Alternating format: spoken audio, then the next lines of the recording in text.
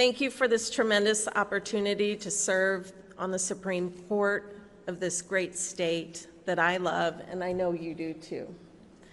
Being appointed to the Supreme Court of Missouri, while it is a dream come true,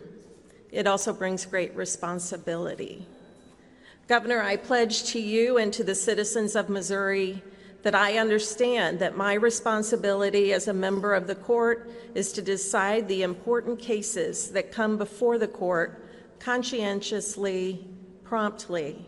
and consistently with the law as written. And I will do my best to bring common sense, practicality, and respect for the rule of law to my work at the court, along with the important values of humility, kindness, and hard work that I learned from my grandparents,